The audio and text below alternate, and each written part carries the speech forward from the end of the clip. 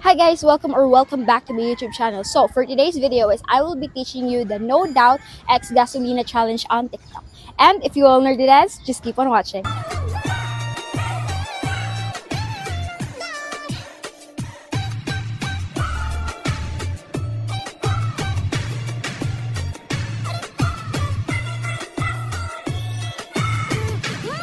So before we start the tutorial, let's mirror this video.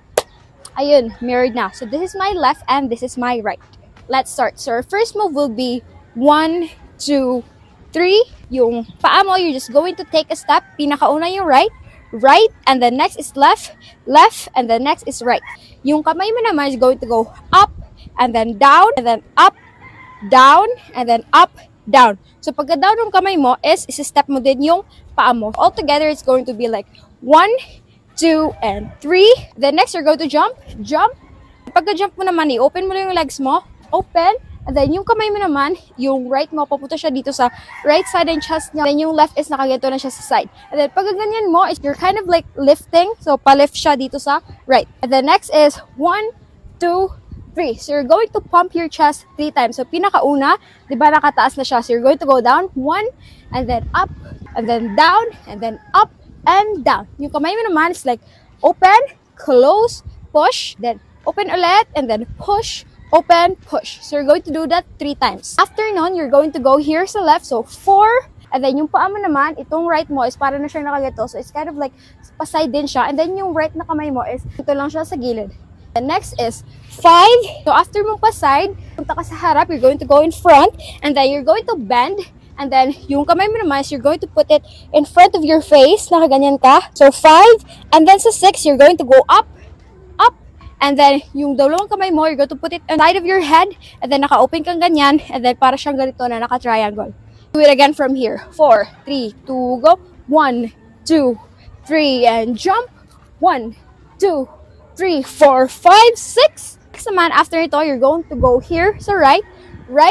Chest is going to roll from right to left. So, right to left. So, you're going to do it 2 times. Pinakauna, you're going to step here sa right, step. And then next is you're going to step here sa left, step. After mong mag-turn dito, you're going to open your legs, open. And then, yung kamay nyo naman is going to go up. And then, you're going to go down 2 times. 1 and 2. And then, pagka-down nyo naman, you're going to bend. So, from here, up, and then down. 1, then up na onte, and then down ulit. And then, pagka down nyo, you're going to bend. Do it again. 4, 3, 2, go. 7 and 8. 8, 7, 6, 5. And then, 4, 3, 2, and 1. From here, you're going to take small steps and magsisimula siya sa left. So, step, and then up. So, pinakauna yung left, step, and then step yung right, step, and then step ulit yung left, step, and then, itong right is going to go here. So, patataas mo siya, and then, mapupunta mo siya sa left, creating this parang L. So, 4, 3, 2, go, step, up. After that is ilalagay mo tong right, and then you're going to take small steps ulit. So, dito naman is right yung magsisimula. So, step, and then right. So, it's going to be like step, up, step, up. After that is you're going to turn.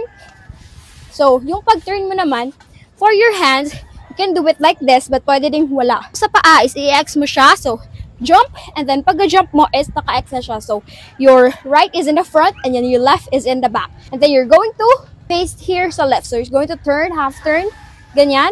So, this time, you're facing at the back. And then next naman, down ka ng 2 beses. So, up, butt mo up, and then down, and then up ulit, and down. So, it's going to be like 1, 2. So, mabilis siya. So, down, up, down.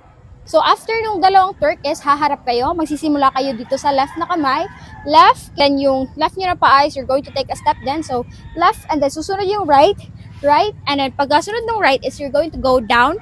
Nakaganito ka na. And then, next is 1 and 2. So, yung dito naman, yung right mo na paa is you're going backward and backward. And then, yung kamay nyo naman is gaganito mo na siya. So, close, open, dalawang beses. So, it goes like left, right, up, and up. And then next is jump and kick.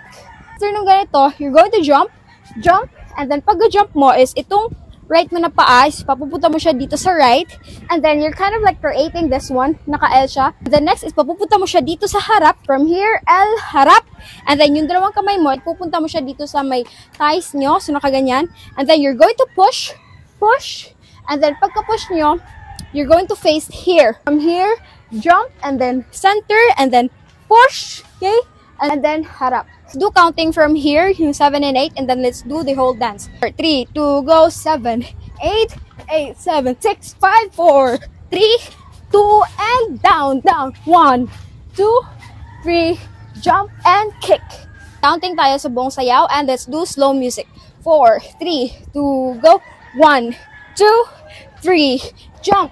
1, 2, 3, 4, 5, 6, 7, 8, 8, 7, 6, 5, 4, 3, 2, and 1. 1, 2, 3, and jump and kick.